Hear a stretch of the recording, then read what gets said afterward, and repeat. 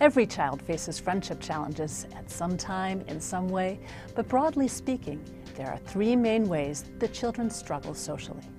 First, doing too little.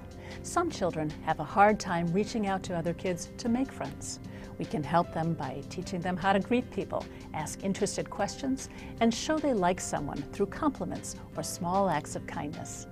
Second, doing too much. We see this problem in kids who are impulsive or clingy. They might think they're being funny, but their peers find their actions annoying. We can help these children recognize stop signals so they can put on the brakes when they need to, and learn less disruptive ways to connect with peers. Third, being out of sync. Some kids have trouble because they behave in ways that set them apart from their peers. They may brag, have younger interests, or off-putting habits.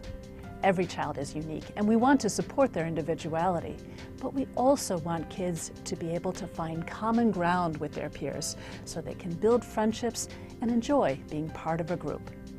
We can teach them to match the emotional tone of a conversation or slide into a game without interrupting.